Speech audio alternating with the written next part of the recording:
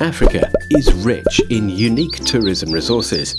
In recent years, with an increasing number of people-to-people exchanges between China and the continent, Africa is becoming a new favourite for Chinese tourists.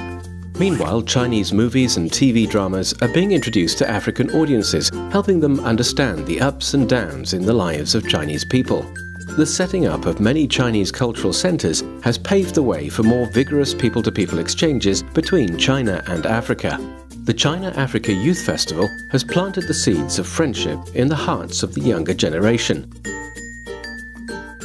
In addition, China has brought satellite television to rural Africa. The Chinese government has provided scholarships for tens of thousands of African students.